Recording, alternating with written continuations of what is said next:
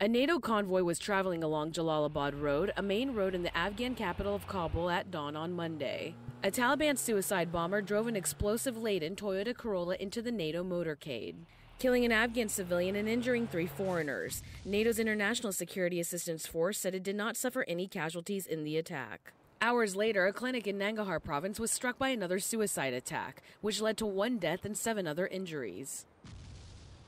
An IED in a busy market in the Qarabagh district of Kabul detonated around 9:30 a.m. The explosive left at least 22 injured.